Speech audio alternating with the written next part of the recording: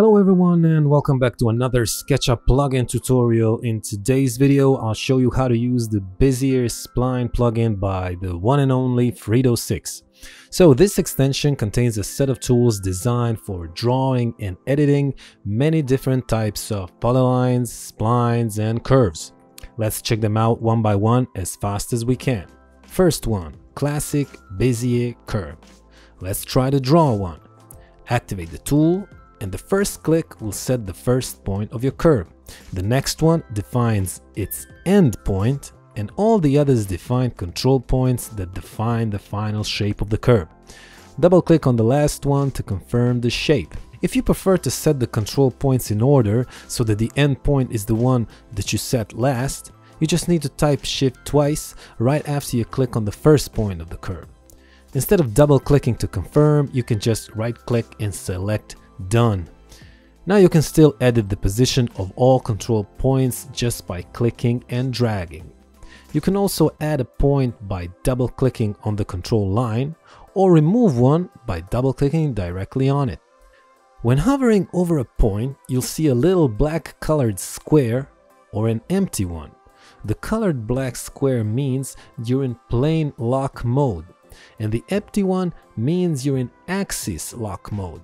You toggle one or the other by pressing the control key, like this. Now when pressing the arrow keys on the keyboard, you can lock the movement of a control point on the plane or on an axis of your choice. You can see the cursor changing color as I switch between red, green, and blue axes.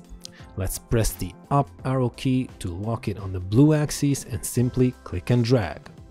To exit the lock mode, press the down arrow key.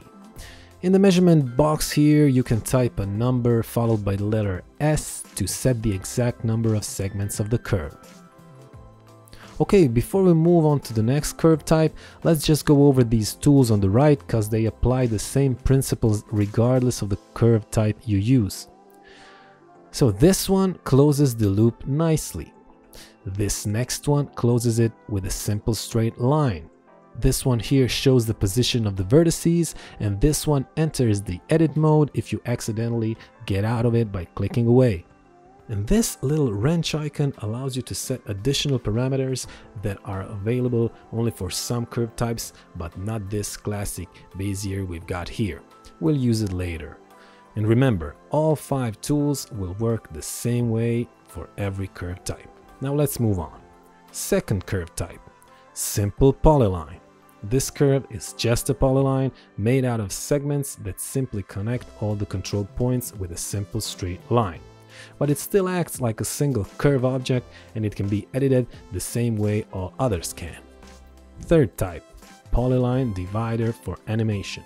This one is just like the simple polyline, but you get the options to set the distance between vertices. And be careful, I'm talking about vertices of the curve, not control points. These are control points, and these little white dots are vertices. You can set a constant value as the distance between them, or you can choose from these 4 presets to make the vertices closer on one end and further apart on the other, or closer near the ends and further apart in the middle, like in this case. This is also the first curve type that lets you use the wrench icon tool to edit the parameter values when in edit mode. Fourth type, polyline arc corners. First you need to set the offset value. Let's just type 50 and press OK. I'll talk about that value in a second. Now let's draw our polyline.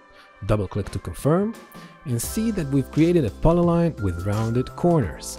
And that value of 50 we've set is the distance between the intersection of the 2 directions and the start of the arc. You can improve the smoothness of the arc by typing a higher number of segments here as usual. Fifth type, uniform B-spline. Again, first thing we need to set is the order value. Let's type 5 this time. So uniform B-spline curve gives a nice smoothing in general, and the order value we've set allows tuning the smoothing. The higher the number, the smoother the curve will be. Even though it says you have 100 levels of smoothness, I actually noticed that every value equal or greater than 6 gives out the same result, and values 1 and 2 result both in a simple polyline. So we seem to get a total of only 4 smooth levels, 3, 4, 5, and 6. Next curve type is Bezier Spline. This one is a particular spline that actually passes through the control points and still keeps a smooth feel of the curve. Next one, polyline chamfer. This one works just like the polyline arc corners. Remember, first you set the offset, but when drawing the curve, instead of round corners, you get a chamfered corner, with the offset value being the distance between the intersection of 2 directions and the start of the chamfer. Let's move on. The courbette curve is based on arcs of a circle. The first 3 control points define the first arc, and all other arcs are defined by the next control point and the tangent on the previous arc, which is just a fancy way to say that the transition between one arc and the other is a smooth one. Next curve type, cubic Bezier. This Bezier is very similar to the Catmull-Rom spline, though based on a very different algorithm, but a little bit further away from the polygon of control points. So it is to be used for smoothing a complete polyline rather than just rounding edges. Next one, polyline divider. First you set the interval, let's try 30, and this tool makes a simple straight edge polyline but made entirely out of segments of identical lengths.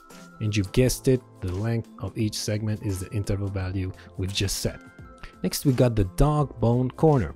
You set the radius, let's try 30 again, and every corner of the polyline will have a 30 centimeter radius arc passing right through the control points. Can't say I see a practical use of this tool, but it's fun, I guess. But not as fun as the next one, the T-bone corners polyline.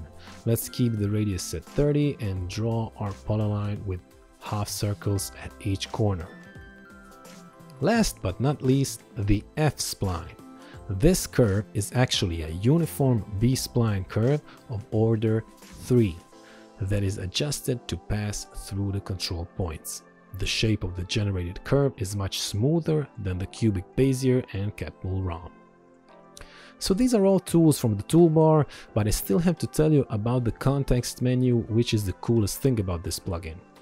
By right-clicking on each curve, you get the option to convert every curve type to a different one.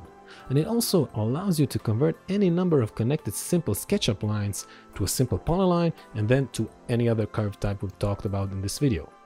And that is nice, right?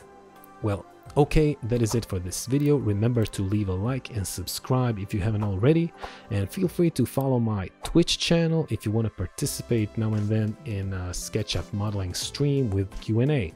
You'll find the link in the description. I'll start to stream once a week as soon as we reach enough followers. This is all free, so don't worry about that. Anyway, I want to thank you again all for watching, and thank you for supporting this channel, and I'll see you in the next one. Bye bye.